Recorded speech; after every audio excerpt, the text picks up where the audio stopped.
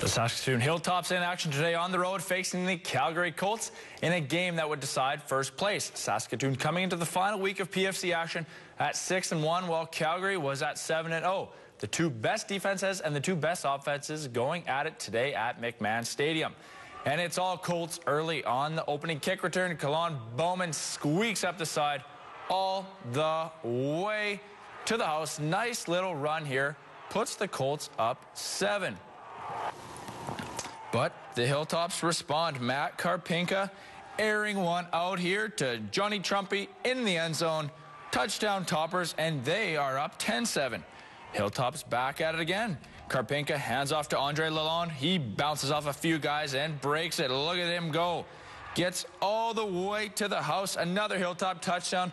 It's 16-14 Toppers. They're looking to keep it rolling, but the Colts marching back on the goal line in the end zone, eventually ruling it a touchdown, and Calgary with the lead 21-19 and just under 5 to go.